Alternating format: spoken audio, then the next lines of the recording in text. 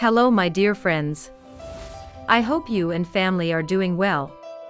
Let me welcome you to the exciting world of birds. Will you please remember subscribing?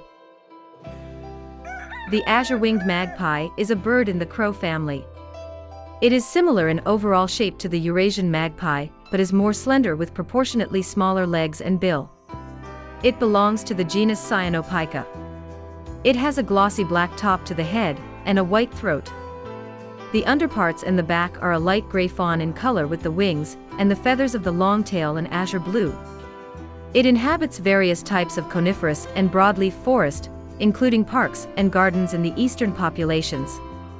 It occurs over a large region of Eastern Asia in most of China, Korea, Japan, and north into Mongolia and southern Siberia.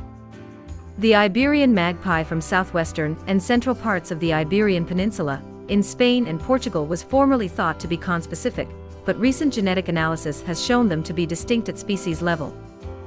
Often azure-winged magpies find food as a family group or several groups making flocks of up to 70 birds. The largest groups congregate after the breeding season and throughout the winter months. Their diet consists mainly of acorns and pine nuts, extensively supplemented by invertebrates and their larvae, soft fruits and berries, and also human-provided scraps in parks and towns. This species usually nests in loose, open colonies with a single nest in each tree. There are usually 6-8 eggs that are incubated for 15 days. Azure-winged magpies that have asynchronous broods, creating a size hierarchy among nestlings, produce more eggs and fledge more nestlings than those which have synchronous broods. I just hope it was a cool journey. Thank you for your interest in wildlife.